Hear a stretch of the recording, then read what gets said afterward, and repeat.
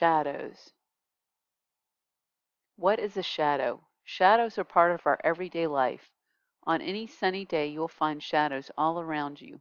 Shadows form when light is blocked. When light is blocked because an object is opaque, the light travels around the object. When we see a shadow, we see the shape of the object, but we also see the absence of light. Look at the shadow. What do you see?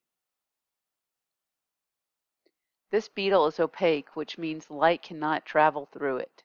So here you see, there's the shadow, there's a beetle. The light only shines around the beetle, not through it. The light that is blocked is the beetle's shadow. Where do shadows come from?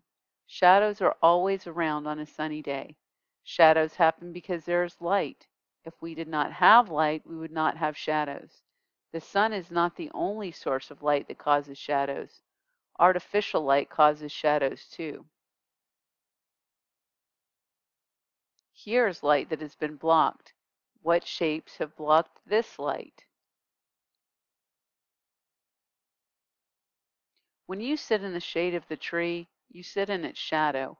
It is much cooler in the shade than in the sun. Not only does a tree block the light, it also blocks the heat of the sun. Shadows are different lengths during the day, and this is because the sun changes positions in the sky. Positions of the sun in the sky during the day create different sizes of shadows. In the evening, that's what it looks like. At noon, that's what it looks like. And then in the morning, that's what the shadow would look like. Because the sun is in different places in the sky, the sun shines on objects at different angles. The angles make shadows long or short.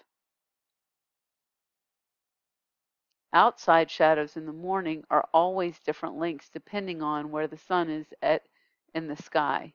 Shadows in the early morning are always long. Look at these long shadows. Shadows outside at noon are always short shadows. This is because the sun shines over the object.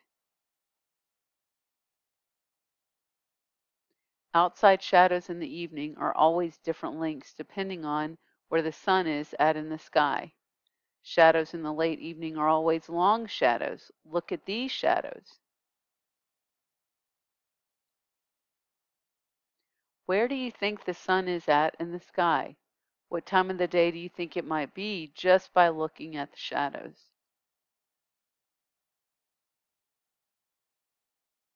It is evening or noon. How do you know?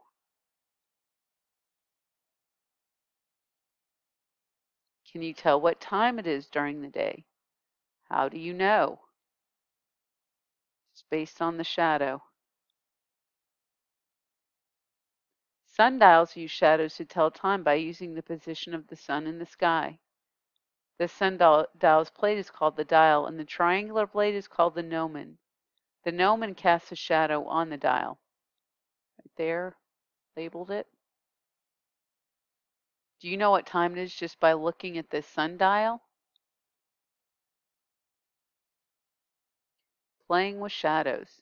Take a look at these fun shadows. How do you play with your shadows?